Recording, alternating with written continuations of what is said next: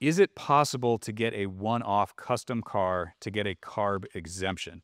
So I have a car and I want to make it CARB legal. My one car, I just want my car legal. Yes, there is a big asterisk on that. You have to follow all the rules. For example, if you're doing an engine swap qualifier, because I'm a little fuzzy on this, but my understanding is you have to bring all of the emissions components from that donor vehicle over to your car. And then you have to take that car to a referee who's going to look at it, who's going to examine it. It's not going to be subjected to the same tests as we are, but it is going to be examined, inspected much more closely than just going in for a tailpipe test. If you satisfy all of those rules, then you will get a sticker that says this car is legal. You know, for example, there's a customer that put a V8 in an NA or an NB and wanted it legal in California. So that customer put basically that entire Camaro emissions-wise.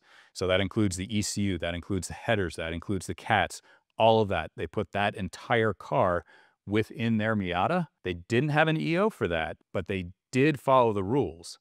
So they went to an inspector or a referee. The referee said, yep, check, check, check, check. Okay, here's your sticker. Your car is legal. Kind of along those lines, we built a car a while ago with a V8 that had an EO for that engine in a pre-OBD2 car, whatever it was.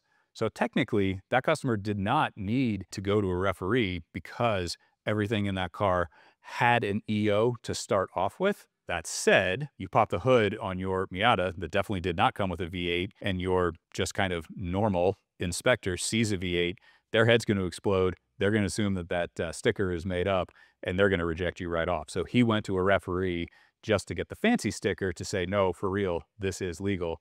And then he was good to go.